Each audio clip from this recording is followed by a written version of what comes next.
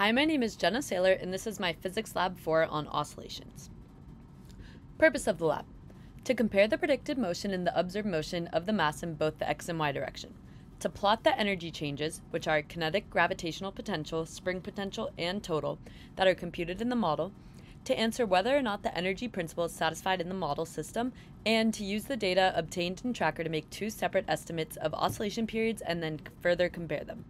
Preview: the system was the spring, the mass, and the earth, and nothing was in the surroundings. The initial conditions were an initial velocity of 0, an initial position of negative 0.112 meters in the x direction and negative 0.116 meters in the y direction, and finally an initial spring length of 0.123 meters. And for the results, the y motion was very similar in both the experimental and computer model, while the x motion varied in length. Some important concepts to understand are Newton's second law, which states that the net force is equal to change in momentum over change in time. This applies to our spring system because as the spring oscillates and changes direction, the momentum is changing. Another important concept to note is period of oscillation, which is t, or period, is equal to 2 pi times the square root of the mass of the object over the spring constant. And the period also means the time it takes for the spring to complete one full cycle.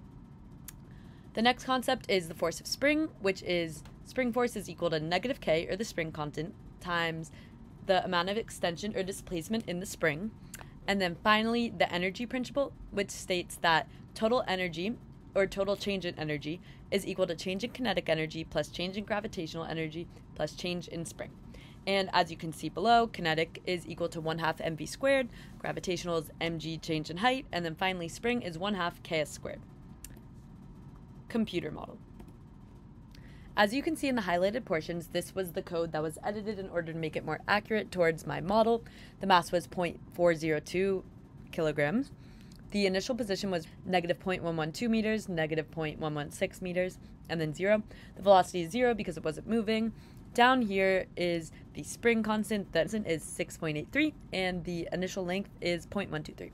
Then down here we just have some update formulas. Down here, kinetic, gravitational, spring, and then total energy formulas that we went over earlier.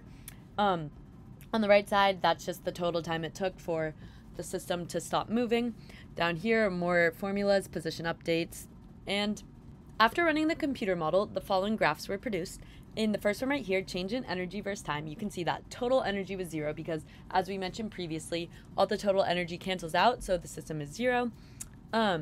Right here you can see kinetic energy is the smallest, while gravitational and spring are the largest, and they are pretty much the same magnitudes, but they are at their peak at different times.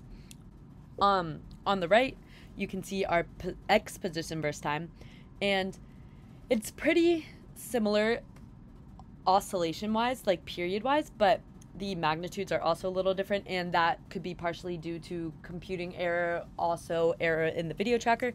And then finally we have y position versus time, and once again this was an error with the experimental model, not computer, but as you can see that our y positions have very similar shapes, very similar periods, very similar magnitudes. What does it mean? Is the energy principle satisfied? According to the energy principle, the total energy is change in energy plus change in kinetic energy plus change in gravitational potential energy and change in spring energy. As you can see by the graph, and as I mentioned previously, the total energy, which is signified by the orange line, is equal to 0, meaning the principle is satisfied in that the energies cancel themselves out, also meaning energy is conserved. And now for the oscillation estimates, you could either use the formula T equals 2 pi times the square root of mass over the spring constant, or you could also just take a look at the graphs, and you do that by looking at the distance from a peak to a peak or a bottom to a bottom, because once again, a period is just a full cycle.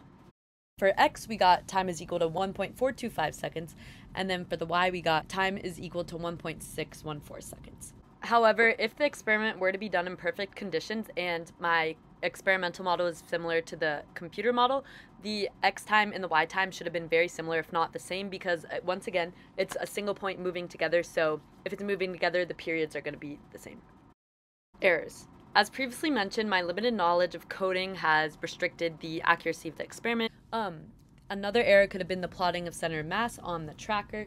You have to shift and click the different points, and sometimes your hand can shake a little and it's not the true center of the object, so a much more precise method of doing that would lead to more accurate results. And then finally, instead of calculating the period by looking at the graph, you could find the actual mathematical quantities and plug it in the formula. Thank you.